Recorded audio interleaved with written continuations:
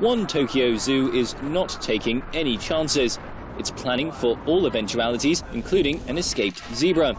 During the drill, a member of staff in a costume is seen roaming around.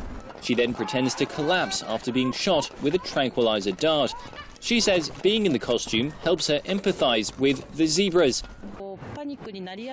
The zebra is a type of animal that panics easily. When people actually came close to me, I felt like panicking myself. So when dealing with animals, when I'm catching animals, I'll take this into consideration. The annual exercise has proven popular with visitors.